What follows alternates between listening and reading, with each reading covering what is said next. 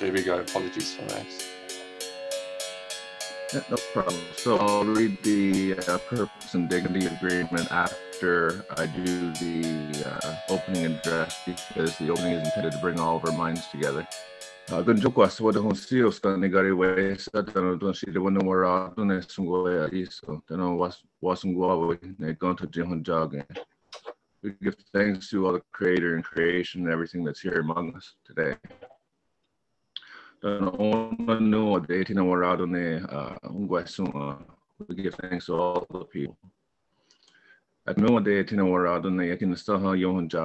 give thanks to our mother, the earth. We give thanks to the waters and the roots. We give thanks to all the grass and all the greens. We give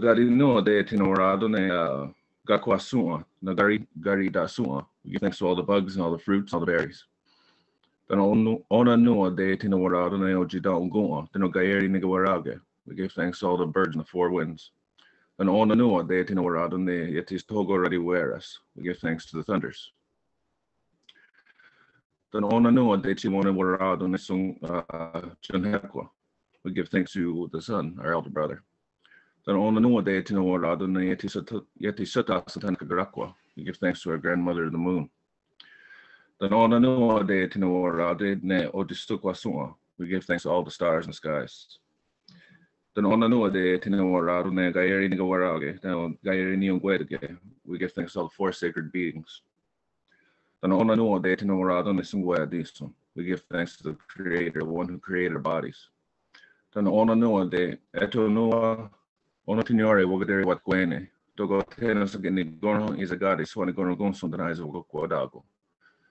if there's anything that I've missed, make sure that you put it together in your minds and give thanks to that thing, of that entity, that element that is part of our creation. So we do this to bring everybody's mind together and make sure that we acknowledge everything in creation, because these are the basic things of life that we can all agree on.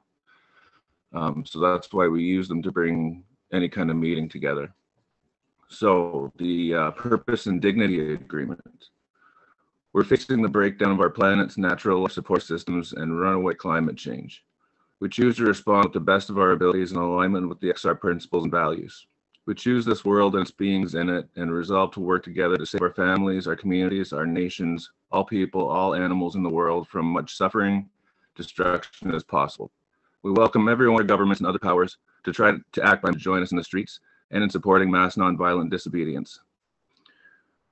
We work to change the harmful aspects of the things we do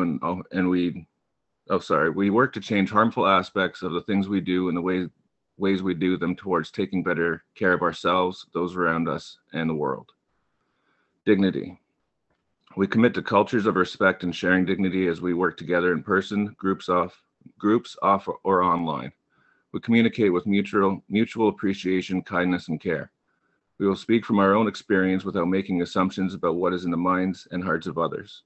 When we disagree, we will assume goodwill on the part of others, even though we all sometimes lack skillfulness or understanding. When we point out harmful behaviors, we will refrain from canceling people by shaming, attacking, gossiping, or dismissing them with negative labels. We will only commit to tasks we can do, and will return those we have not been able to do. We are a community united in our work, and everyone is valued. We are what we are. We are what we have to work with. We are family. And that's a very important thing, relationships. And that's, I forgot to mention at the beginning of this, that I'm doing the opening from the traditional hunting grounds of the Mohawks in Gantege, also known as Tyndonega Mohawk territory. And I think now that we have you all here, it's very important that you know and you listen very carefully, because it's time to act. It's time to do something. There's people here with messages today of complete genocide, how the government is not going to work for you, how you're not going to be able to talk to your politicians, talk to anybody like that. What you're going to need to do is actually take physical action. doing something. And now it's time to hear the truth of what we've been talking about as Indigenous peoples since the time of contact, since the time of invasions. It's time to do something. So, yeah. Thank you so much, Gidimt'en, Andrew. We are honored and we are grateful. Can I just see a thumbs up? Can you guys hear me all right? Thank you. Guys, please also consider checking out Andrew's professional work, especially his brilliant podcasts that he does through Credible Mohawk Entertainment. We do have a absolutely packed event, so I'm going to be very quick. Please give me about 2 minutes to quickly speak about this event.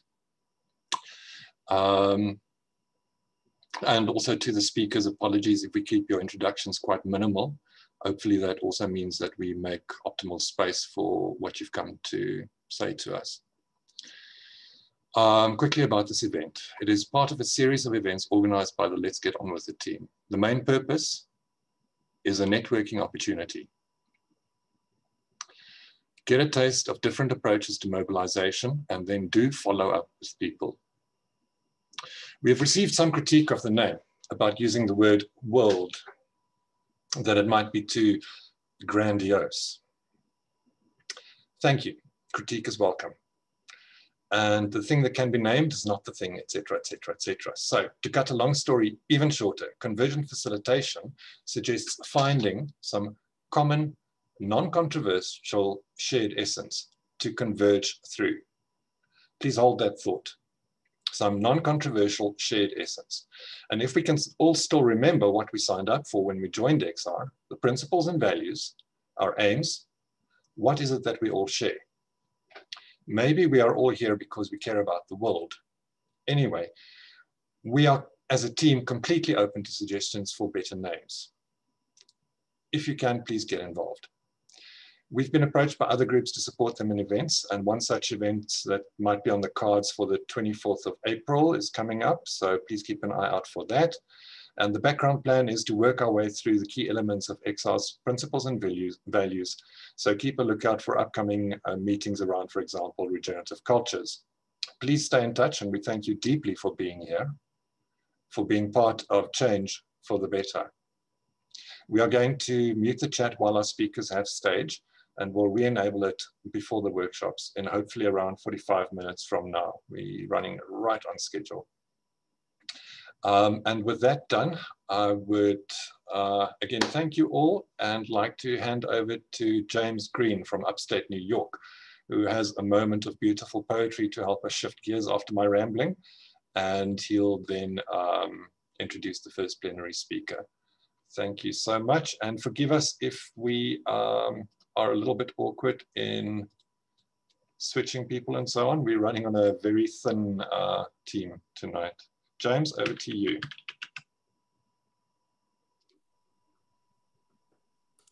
Thank you.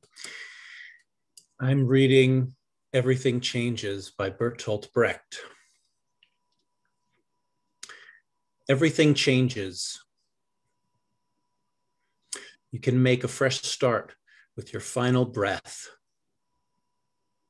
But what has happened, and the water you once poured into the wine cannot be drained off again. What has happened, the water you once poured into the wine cannot be drained off again, but everything changes. You can make a fresh start with your final breath. And with that, I'll pass to you, Tatiana.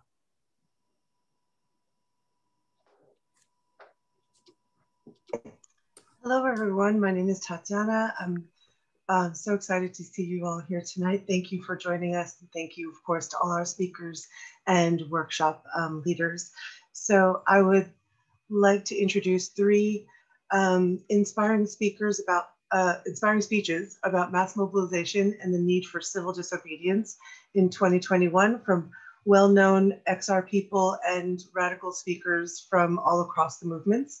So our first speaker tonight is Ina she's a frontline defender and artist from Fridays for Future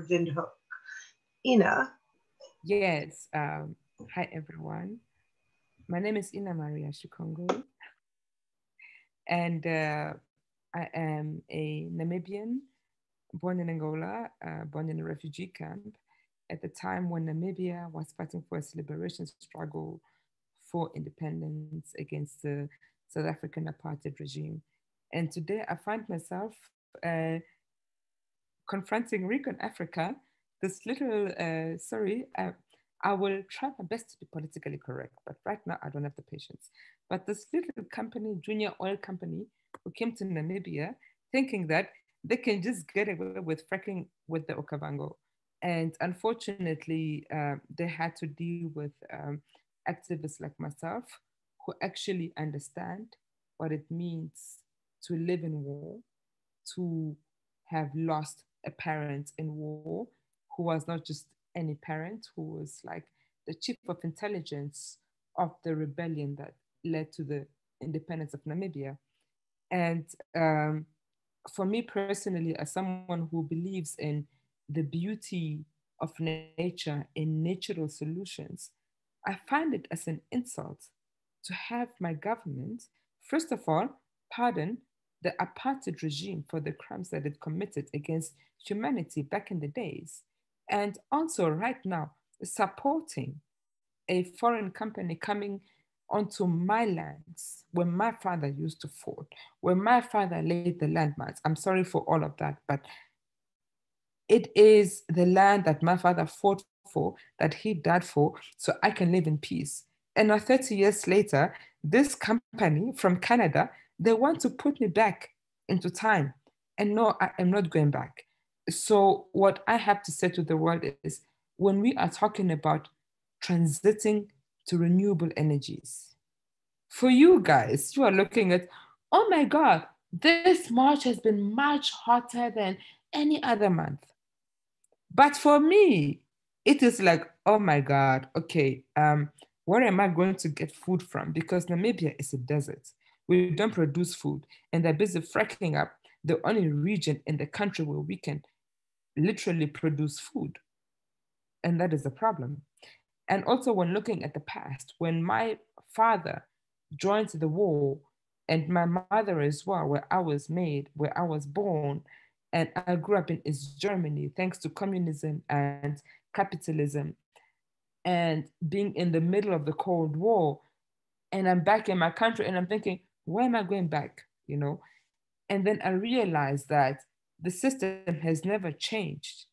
The system has never changed for the people of color, for the indigenous people. And that is something that is rooted within us.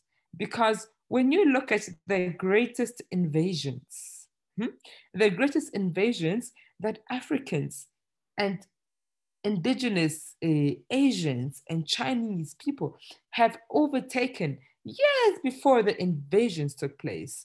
And they've done it in peace. And now all of a sudden, these people, they came to the Africans, the Americans, and the Asians, and they decided that they are going to have it all.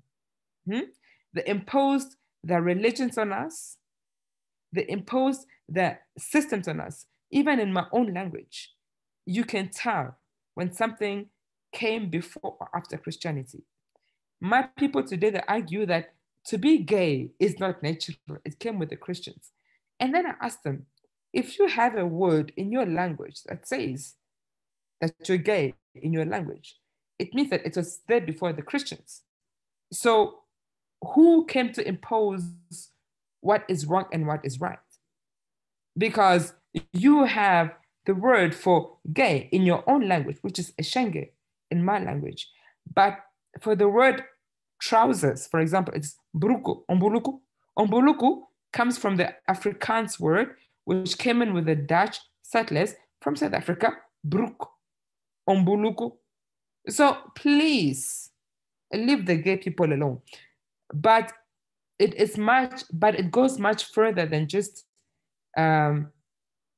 when did what language or when did what word or when did what start within my culture. Because me personally right now, as the frontline defender for the Kavango, where I feel that, to be honest with you, there's no way that I am literally going to let a foreign company come into my country and take my resources. And then like a month later, I realized that, oh shit, it's like 10,000, it's like more than 10 companies coming to my country. And then I realized that, okay, so you, my government, you have been busy against my back because I am an orphan of war. And you swore that you would look after the people that died in the war. And right now you are selling off our country. And when you look at onshore production and how much water you need and how much water Namibia has and how much we are already suffering from droughts, including everything else that the West has imposed on us. It doesn't make sense. You are condemning my people to death. You are busy committing a genocide. Sorry, not genocide, but you are busy committing a Holocaust, not Recon Africa. So for me personally, right now, where I am seeing how this perpetual system of exploitation is going on, I'm like, yo, guys, pull the brakes, man. I know that I am a very short girl. I am shorter than Madonna. I must just put that out. I'm very short. I'm very skinny. I got 3 kids, and I look like I am a teenager. And then I'll be like, yo, black don't crack. You know, I just gotta rub it in. But I have to say this one thing. Our people, we cannot take this type of injustice anymore. There are so many natural solutions on how we can solve economic crisis. COVID-19 taught us that we need to centralize, that we need to decentralize production. And actually what that means for the people is that me in Namibia, I can continue cultivating my baobab, or I can continue doing this and that, and I can give you what you don't have. And what you have in Canada that I don't have in Namibia, you give to me. You know, a healthy exchange rate, a healthy exchange rhythm. But the system that has been ruling this planet for more than 800 years, but please correct me, because I don't know when the invasion started. I know that our Bantu people, when they left Central Africa to come and colonize the San people, it was more than 600 or 800 years ago, you know? But me, myself, I am a Bantu, but I have ancestry of the Demba and the San people as well. And that invasion, I know that it happened more than 800 years ago. But should I be held victim to what my ancestors did to the indigenous people here? And then again, when I am talking about neo-colonialism, it is wrong for these Canadian companies to come into our... Satya, I am on the phone, go to bed. You see, that is motherhood. We are parents. We are here trying to raise and bring up our children.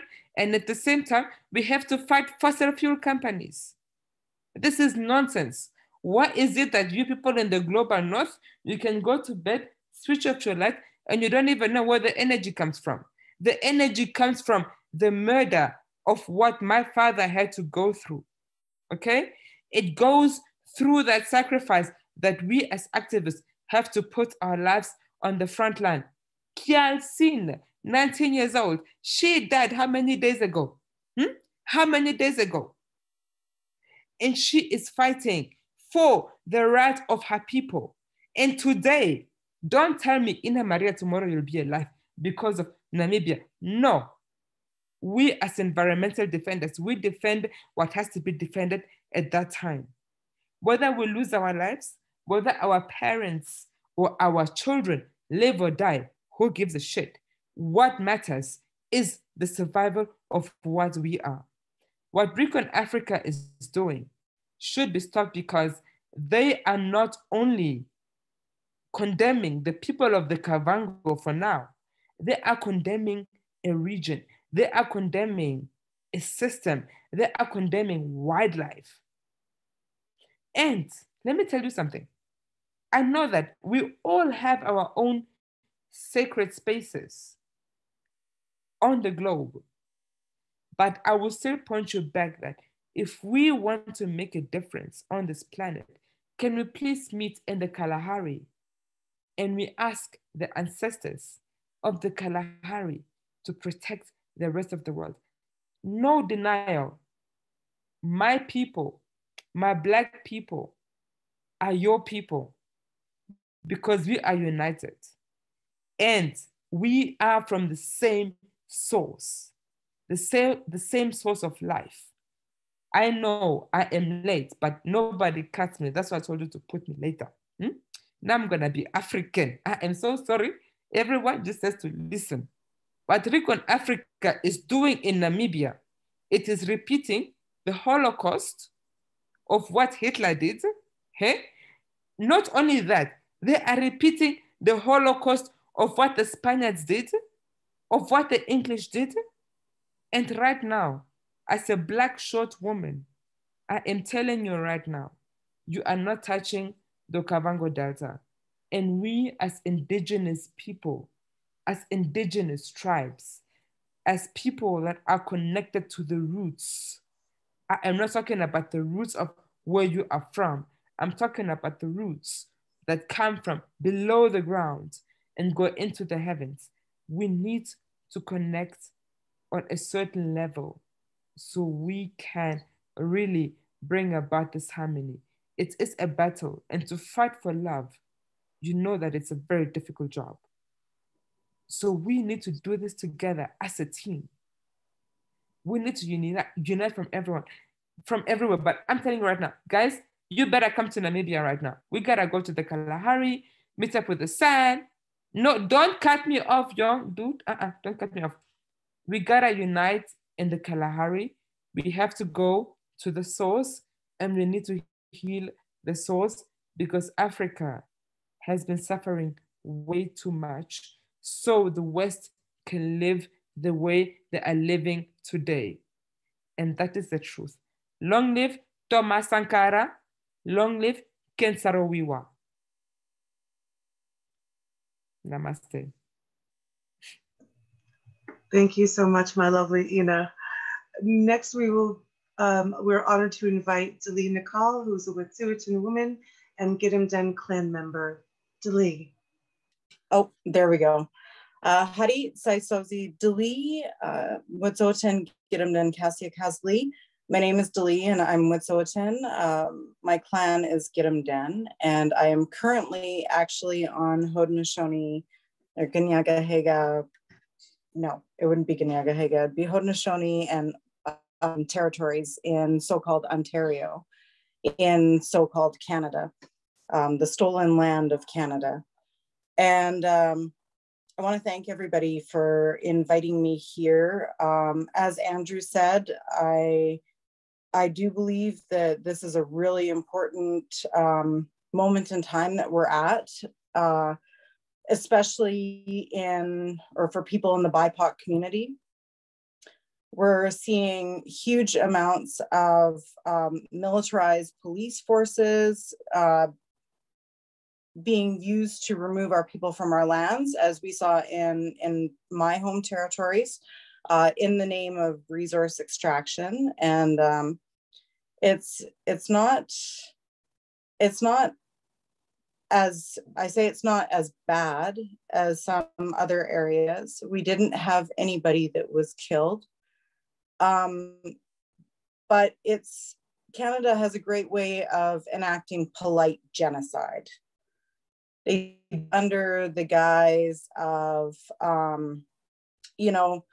we're such a friendly country and we're able to export all of these resources to other countries, but it comes at the cost of my people, It comes at the cost of Indigenous lives, and it comes at the cost of people's basic freedoms. This isn't a situation where it's not affecting everybody.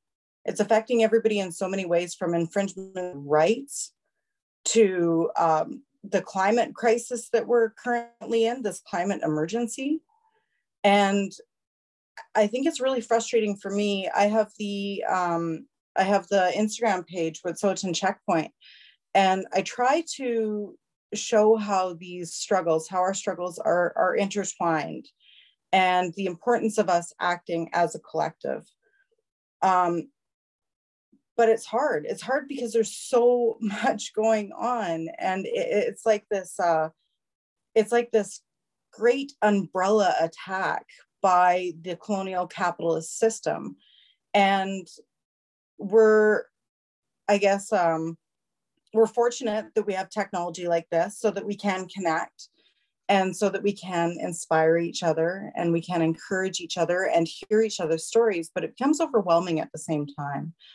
And I think that this is where it's incredibly important that we don't only share our stories of the collective hurt, but we make sure that we share stories of collective healing as well. And with that being said, I don't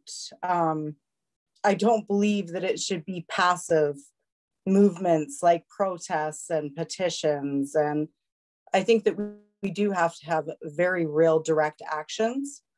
The only way that we saw any sort of removal of police violence, or the reason that we didn't have the snipers on our territories, didn't shoot people, was because they knew that people were watching. This isn't the case with everyone. We need to make sure that we amplify each other's voices, and that we recognize how we are all connected. We recognize that every single one of us is going to be affected by this colonial capitalist system and these imperial imposed borders. We need to make sure that we're amplifying voices of members of the BIPOC community. And I think that we need to remain hopeful. Obviously, everybody on here is, because if you didn't have hope, you would continue down the path of destruction. So we have to remember that. We need to think of this not as being, angry or solely concerned with the fact that our world is in this state of crisis. But we need to remember that we are the eternal optimists, that we are the ones that recognize that we have our ancestors behind us, that they have made it through so much.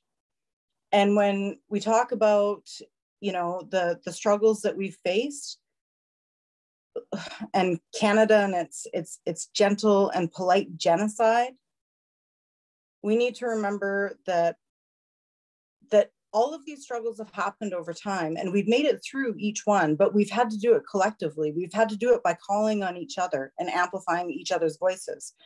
I mean, the reserve system was the basis for Hitler and his concentration camps. This is something that, history repeats itself until we finally say enough is enough. And while we're in the midst of this global pandemic, and we're making sure that we care for each other in other ways where the colonial capitalist system is failing us, we need to remember that it's so incredibly important that we ensure self-care as well. Because if we burn out, we can't help anybody else. So I really, I'm really incredibly appreciative of everybody that's come here and being able to connect with so many people.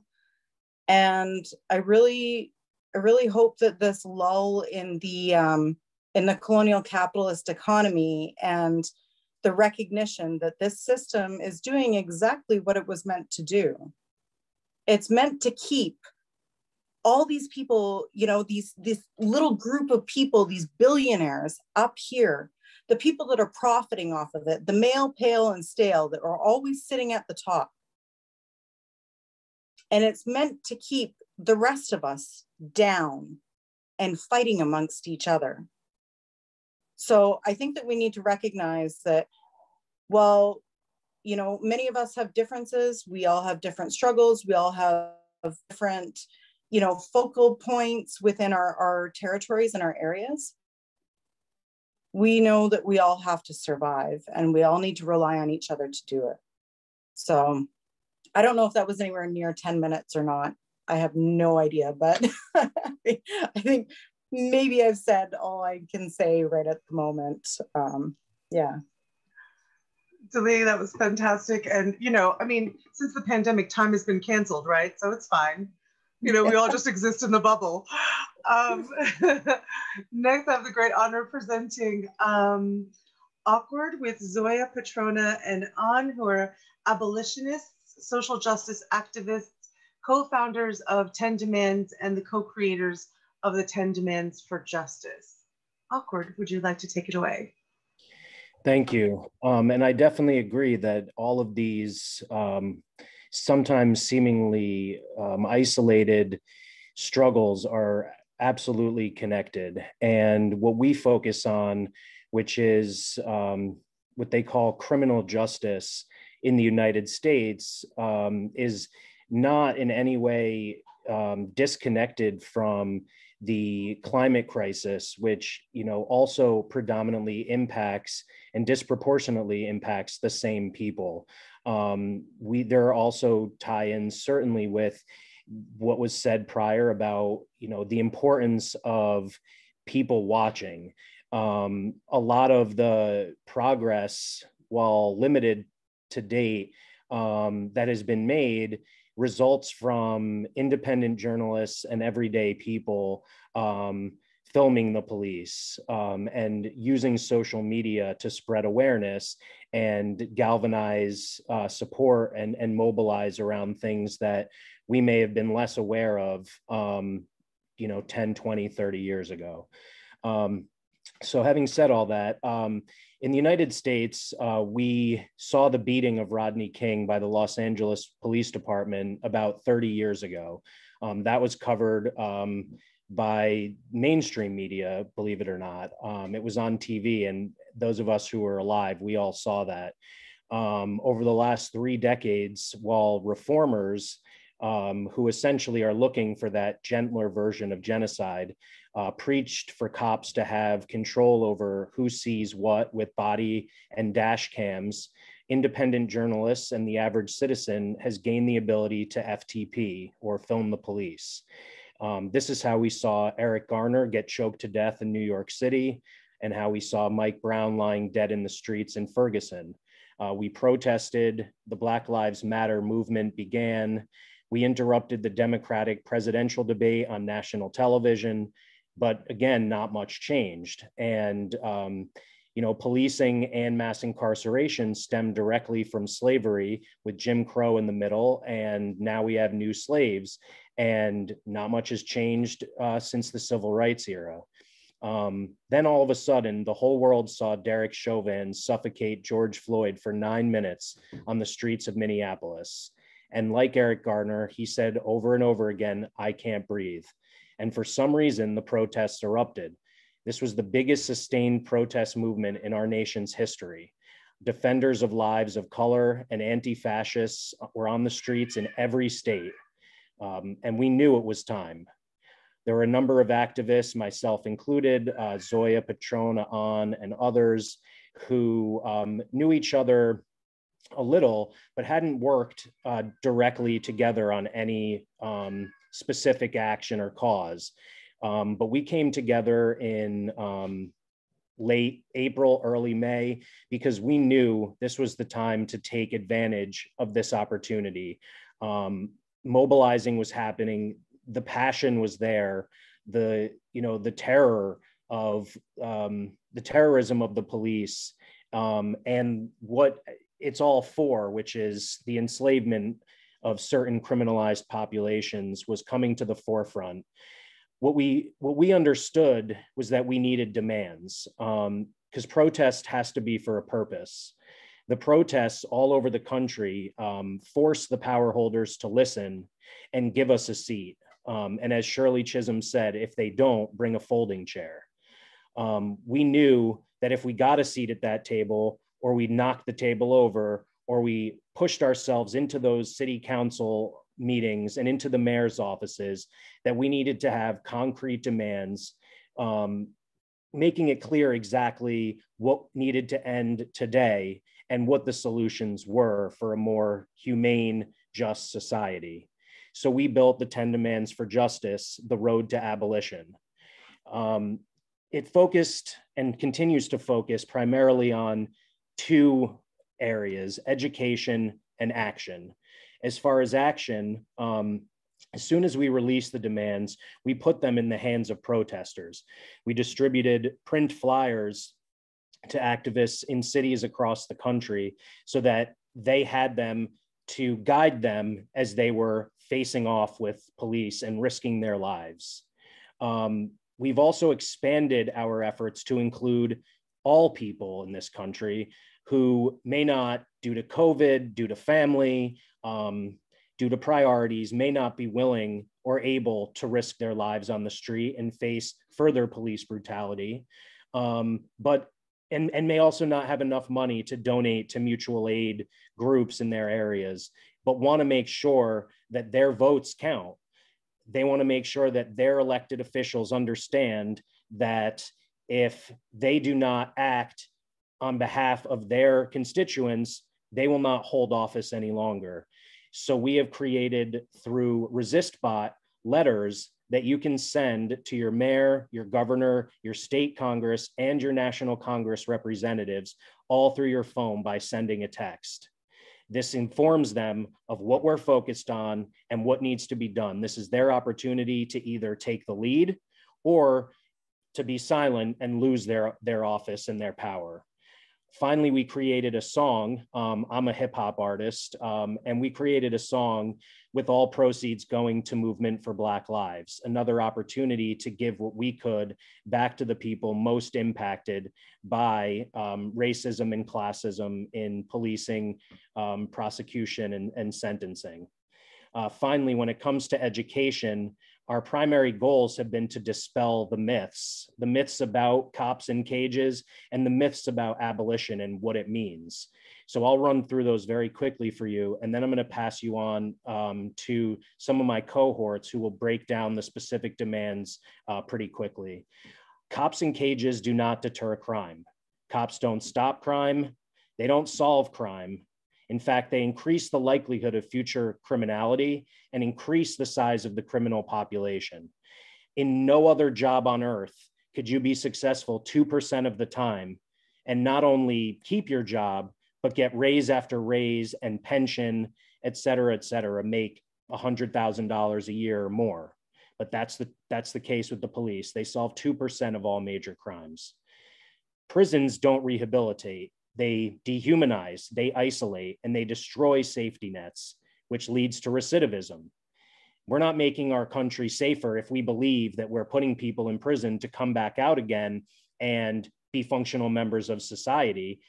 What happens when people are away is they lose their family connections, their community connections. They come out and they don't have a job, they don't have a house, they don't have a car, and they're felons.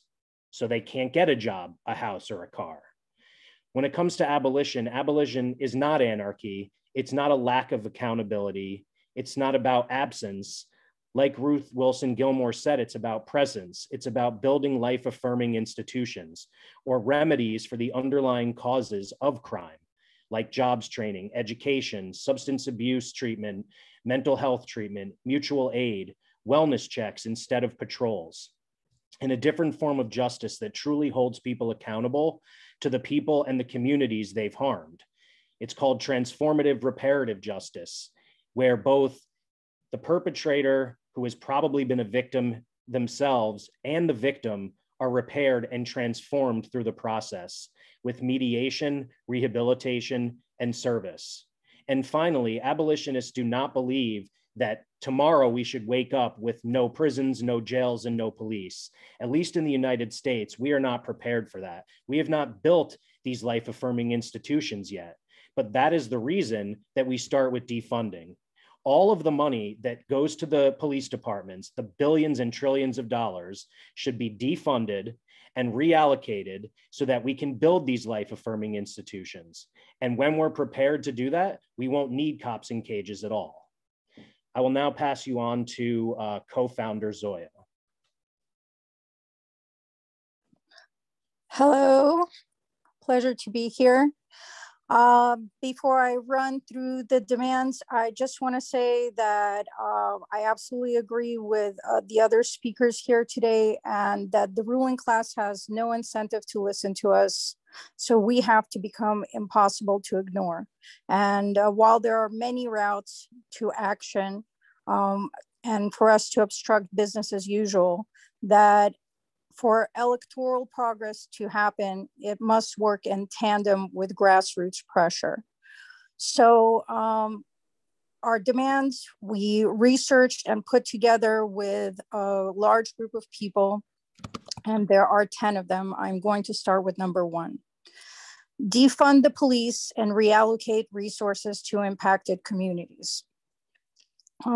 This includes disempowering police unions and other protections that prevent police from being accountable, and divesting and reinvesting into healthcare, education, and other social services. Number 2, to demilitarize the police. Disarm all law enforcement, including police officers and security guards, starting immediately with all military-grade weaponry and equipment. Enforce abuse of force laws, make all body and dash cam footage public, and the federal 1033 program that provides military weaponry to local police departments. Pass HR 1714, the Stop Militarizing Law Enforcement Act. Require all burn grants be used for non-carceral alternatives to incarceration instead of police department militarization. And all grants from the Department of Homeland Security, Joint Terrorism Task Force, FBI, and Federal Justice Department, and all Pentagon giveaway defense appropriations, and all militarized international police training exchange programs. Cancel all police and government contracts with private and public institutions that develop surveillance technologies. Establish national, state, and local legal restrictions to prevent police departments from purchasing or using military weaponry. And just to underscore the importance of this, $6 billion is the New York Police Department budget, and it is the same as the entire defense budget of the country of Ukraine. Our police budgets are bloated and stealing resources from social programs that would prevent crime to begin with. Number 3, eliminate discriminatory policing, prosecution, and sentencing. Repeal the 1994 Crime Act, abolish Public Law 280, transfer authority directly to First Nations, and mandate that any criminal infraction on Indigenous lands be subject to sovereign nation laws, regardless of the individual as a member of the Indigenous sovereign nations. And broken windows policing, stop and frisk, racial profiling, repeat offender policing, gang policing, drunk driving checkpoints, neighborhood policing, immigration paperwork requests, and all other racially biased practices. Decriminalize poverty by repealing all laws related to the street economy and the occupation of public space, and mandatory arrest and failure to protect laws that lead to the criminalization of survivors of gender violence, and all fines and fees associated with the criminal legal process, including ticketing, cash bail, court costs, and parole and probation fees. Implement stringent limitations on the number of cases managed by public defenders. Limit prosecutorial discretion and prosecutor immunity. Immediately remove all law and oath-breaking judges. Document and publicly report racial and economic disparities on a court-by-court and judge-by-judge basis. Number 4, institute complete law enforcement transparency and accountability. Create an independent national database of police crimes, brutality, and misconduct. Implement independent community-led police department reviews and data audits. Require public reporting of all police records and schedules. Immediately terminate and eliminate pensions of any officer found guilty of manipulating data, covering their badge, turning off their body or dash cam, or illegally stopping a citizen from filming. And number 5, independently investigate all police crime and abuses of power. And qualified immunity. And qualified immunity is extremely important because it shields officers from any civil responsibility towards citizens. It allows them to escape accountability for indefensible crimes just because they hold a badge. Establish an independent national review board along with community level oversight committees to investigate all police officers or police department employees who have been involved in or witness to any police-related crimes. Implement immediate termination of any officer found guilty through independent investigation and require that officers participate in a pre-established program of reparative justice. Mandate that any police-related crime against any member of a First Nations be addressed according to the Indigenous Sovereign Nations law. Require all costs of police-related lawsuits to be covered by officer pensions and or personal liability insurance. Create a legal fund for victims of police brutality. Immediately dismantle any police department that violates civil rights. I'm going to hand off the mic to Anne to go through demands numbers 6 through 10.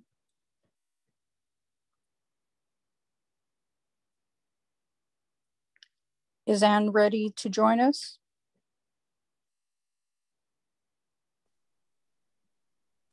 Is that Anne J? She should be. No, I don't think so. What's Anne's username? It was Annie Banani. Ah, there we go. Sorry about that. Okay, hi, 1 second. Okay, yeah, so like demand number 6 is install community representation, oversight, and safety measures. Elect independent community councils for needs assessment, municipal design decision-making, and oversight. Prioritizing representation by marginalized groups. Invest in community-based public safety measures, including peacekeepers and wellness checks, intervention, violence prevention, skills-based education, mental health services, substance abuse treatment, mutual aid, mediation, and reparative justice. Mandate state-level monitoring for proper checks and balances. So this is basically just community oversight. We want to create committees for the people and by the people. For example, investing in social workers, first responders, and civilian corps. Demand number 7, end strategic counter-protest violence. Repeal all anti-protest laws. Terminate all officers guilty of arresting and applying unnecessary and excessive force against all protesters, or violation of their civil rights as guaranteed by the First Amendment. Ban the use of tear gas, pepper spray, rubber bullets, and all other crowd dispersal methods. Strip police authority to issue dispersal orders, expunge all protest-related convictions, and free all protesters in jail or prison. This is incredibly important because in the US, for those who aren't American, the First Amendment guarantees the freedom of speech and freedom of assembly. There was the largest protest lawsuit in the US was in 2014 in New York City at the Republican National Convention under Mayor Michael Bloomberg. The payout was over $10 million because several protesters were sent to a makeshift prison on the New York docks where they were actually, many of them got bacterial skin infections and some of them were actually hospitalized right after. And with the Ferguson Black Lives Matter protest and the Occupy Wall Street protest and all throughout the US in 2000, I believe it's 2010 and 2012, so, tear gas and nightsticks were used on peaceful protesters.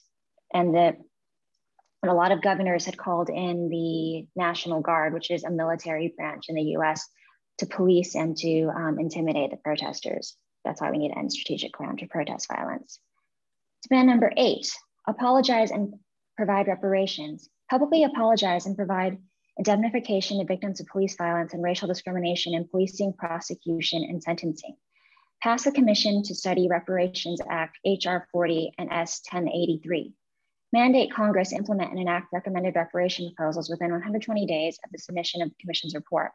Immediately begin reparation disbursement to improve the lives of African descendants in the United States and to foster economic, social, and political parity. Invest in equitable opportunities for First Nations and provide reparations for all descendants of Indigenous peoples of America. Recognize all First Nations and honor and perpetuate all treaties, including those not ratified, as well as obligations to self-determination and return stolen land. issue and read a formal apology to Black and Indigenous peoples. Implement comprehensive, factual, and unabridged social studies pertaining to Black Americans and Indigenous peoples as part of the national curriculum to combat their erasure, foster compassion, and shift the paradigm of systemic and racism and implicit bias. So in the US, Black Americans are more likely to be incarcerated at 5.9 times the rate of whites, and Indigenous are about like 6 times the rate of whites. And in Canada, it's 10 times the rate of whites. So that's why it's important that we actually provide reparations and actually target these communities to help end their targeting by the police. Number 9, end the war on drugs. End the criminalization of drug use and addiction. Pass the CARES Act of 2019. Expend all non-violent drug-related convictions and layover risk, and provide mental health, behavioral health, and addiction recovery services nationwide.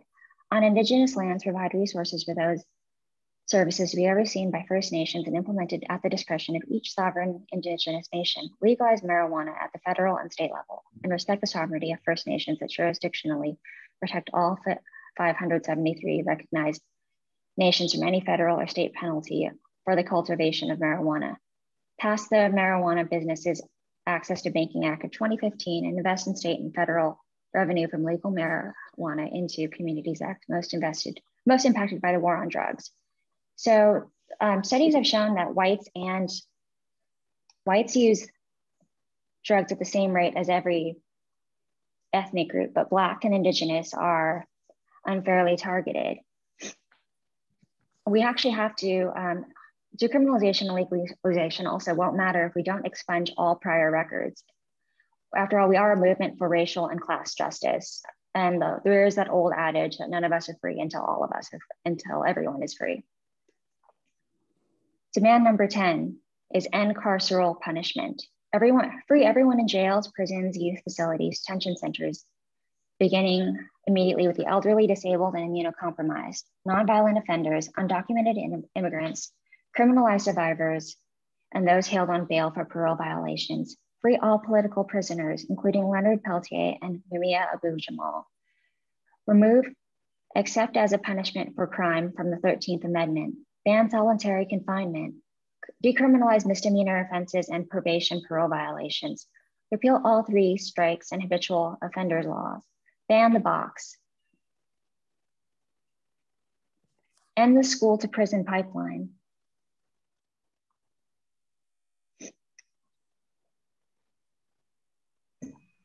Repealing truancy laws, removing police, surveillance technologies, and metal detectors from school, and eliminating 0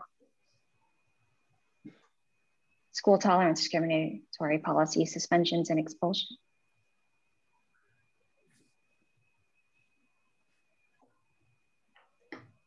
I believe, was Awkward going to be finishing up this section for 10 demands?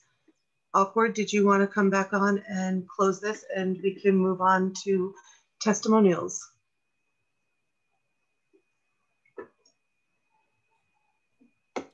Yeah, thank you. Just so everyone knows, I'm sure it was really hard to follow all of those details. So if you're looking for to be able to read it in your own time, you can go to 10forjustice.com. It's TENFOR justice.com. And I just wanted to give you guys a sense of positivity to close out. Since May 2020, organizers in 20 cities across the US have won more than 840 million in police department divestments and more than 160 million in community investments. So the work that we and others are doing is working and will continue to work in cities like Austin, in cities like Seattle, and in other small and large cities and towns nationwide. Lovely. Thank you so much, Awkward, and everybody from 10 Demands and 10 Demands, co-creators of 10 Demands for Justice. And Andre, I believe you. Yes, we are only going to have one testimonial now. And guys, again, I apologize for us trying to squeeze so much into so little time. Howie, are you with us? Howie's from China. Over to you. Yeah, hi. So hello everyone, my name is Oyi and I'm a 18-year-old vegan and zero waste climate striker from mainland China. And I have been coordinating Fridays for Future China for the last 1.5 years. Yeah, so I'm very happy to be here and to share some of my ideas with you. And for my first year as an activist, I'm almost completely alone. I was rejected from attending the International Youth Climate Summit in China and labeled dangerous by other climate activists. And I was also kicked off from Harvard summer school just because I'm researching a project called How to Develop the Climate Strike Movement in China. And so during those 2 months, I drifted about China for 2.5 months. I sleeping everywhere I can find, such as 24-hour shops and 24 hours bookstores or benches of the university.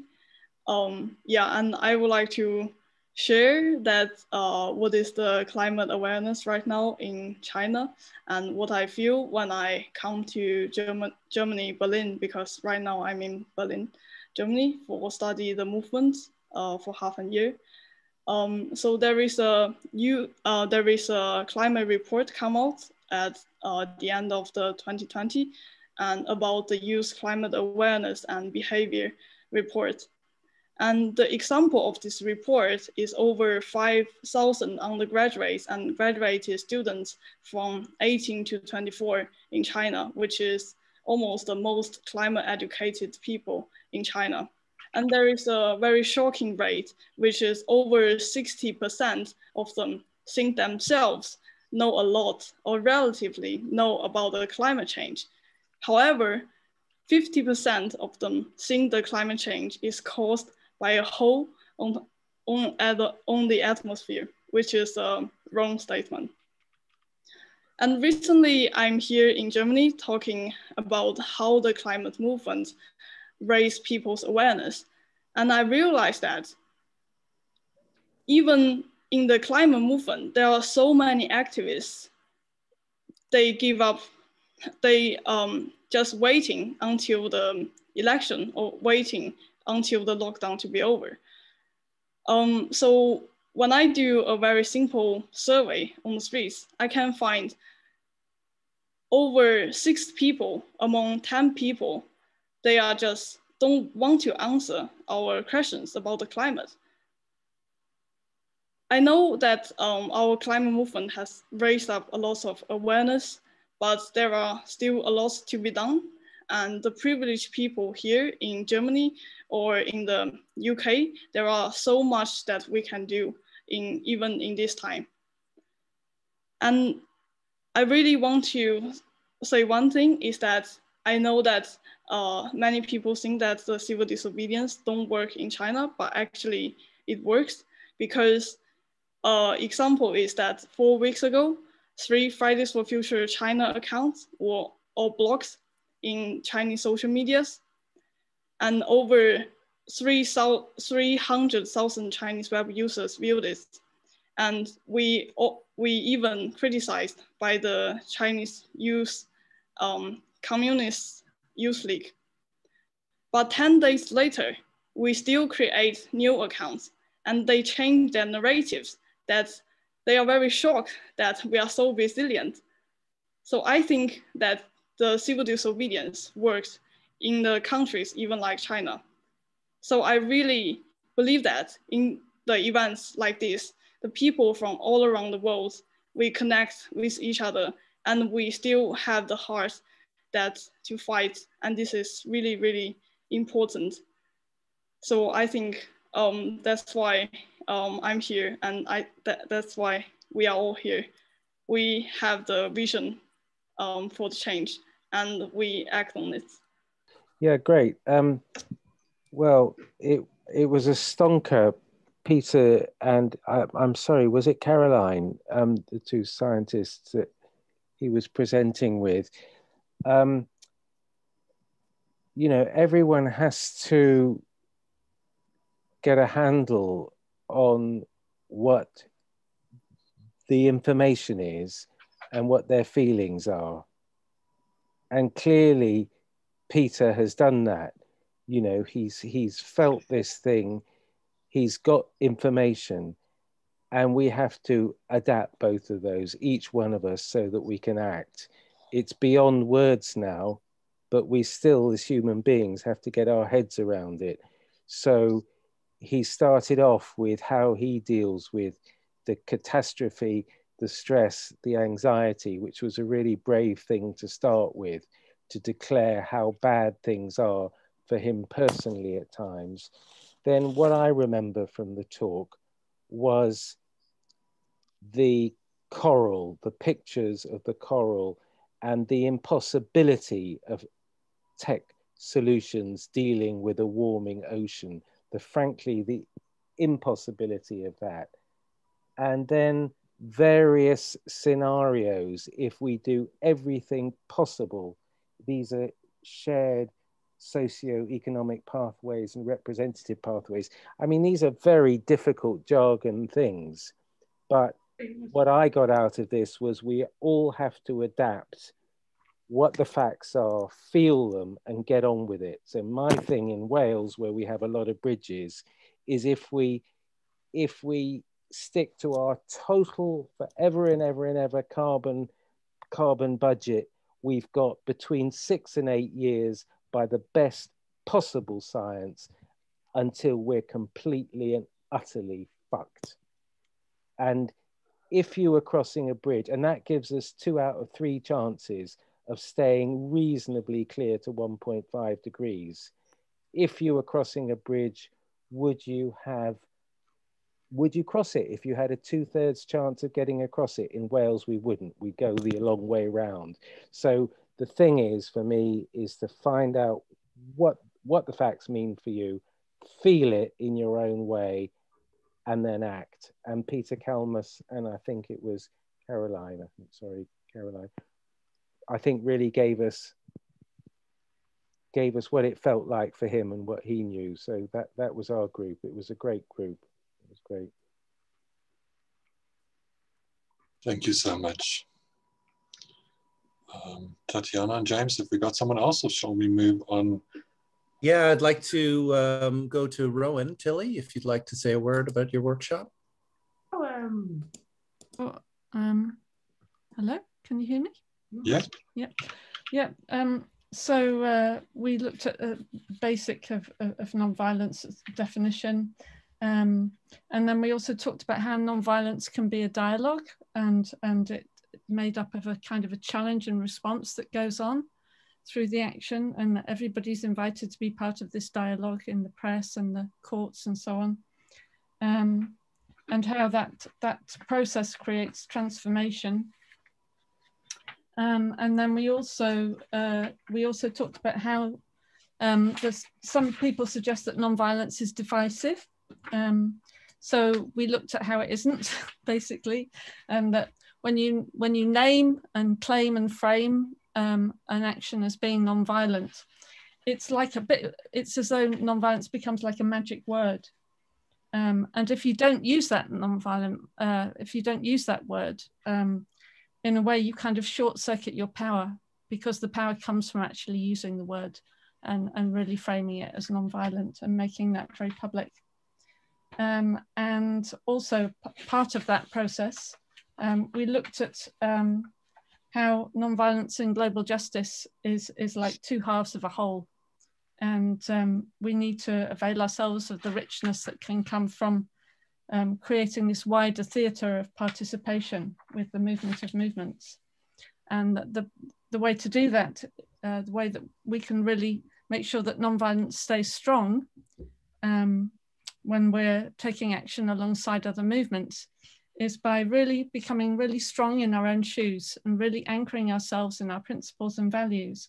And paradoxically, by making ourselves strong, it enables us to really reach out with a genuine hand of friendship to other movements, and so that they can also be really strong and anchor themselves in their own principles and values, So it's not like we need them to be like us, and we don't need to be like them either. It's about respecting the integrity of each movement, and that builds trust and encourages us to find new ways of taking action. And in that process, we need lots of humility as well, because we don't have the answers. It's an experiment in truth, whether we're working with our allies or whether we're working with our opponents. And we had some interesting discussion as well about what's going on in Hong Kong and Myanmar, and the extent to which they use the word non-violence or not. And we also talked about how non-cooperation in the courts could be a solution for people in Norway who are having problems with the fact that the government are very sneakily trying to keep everything as quiet as possible. And that was about the sum of it. Thank you, Rowan, that's great. Right, excuse me. If everybody's ready, we're gonna start the next session. Yeah. Yeah, and I have to admit, it took me quite a long time to become active for the issues I cared about. But yeah, my journey with activism and XR pretty much started when I went to the Netherlands to get my Master's of Science. While I was there, I came across a little Guardian documentary about Roger in the lead up to the Severn Bridge blockade in London. And I realized that that was pretty much what was missing from other environmental movements that I had been following closely. You know, the threshold wasn't as high as it was for Greenpeace actions. You don't have to necessarily climb an oil rig or be a member. It's more effective than traditional campaigning, but it still targets the right institutions. But when I started, there wasn't a lot happening around me. So I started my own local group. I became quite heavily involved in setting up XR Netherlands, and I began my journey with XR. Let me see, my time's running out. So maybe I'll just use the one example of an action that I was part of, to kind of illustrate the point that I want to get to, is about how to build effective solidarity between global North and South movements. So the one example that I want to use is an action that we did against the International Criminal Court in The Hague. There was about a group of 20 of us who went into their headquarters under false pretenses of wanting to visit their visitor center. We then got in, we blocked their bridge, which connects the security to the main entrance, and we held it for a couple of hours. That action essentially got a huge proportion of their police to that point, huge disruption for them. ICC had to close their front doors. People couldn't move in and out of the building. We got retweeted by Naomi Klein, CNN, Independent, Guardian had us published within a couple of hours. And it only took about 20 people and about 4 hours of dedicated work on the day. But being back in South Africa now, I'm kind of reminded of what it takes to do that kind of action and get the response that we did. Police here aren't held to the same standards. Getting arrested here is a lot more dangerous than it is compared to Europe and elsewhere, I guess. And if you manage it, you probably aren't going to get the same kind of exposure you would elsewhere. So there's a lot of different contexts that need to come into play when considering how to mobilize in the global South, and especially in South Africa. And yeah, maybe the one thing I can say from the global South perspective is that we can support the global North by informing them of the governance and financial institutions that they should focus their attention. You know, the massive oil projects, the deforestation projects, the things going on here that have their headquarters overseas. I think these are conversations that really need to be had. And yeah, events like this are crucial in giving us that platform. So maybe just to close, understanding what we can do on opposite sides of the world to most effectively hit the governing and financial institutions with the limited resources we have is a conversation that I would really like to pursue in other conversations. So yeah, thank you very much for the time. And I think I went over. I'm really sorry about that. Thank you so much, Malik. Everything Changes by Cicely Herbert. After Brecht, Alice van Delt sick. Everything changes. We plant trees for those born later, but what's happened has happened.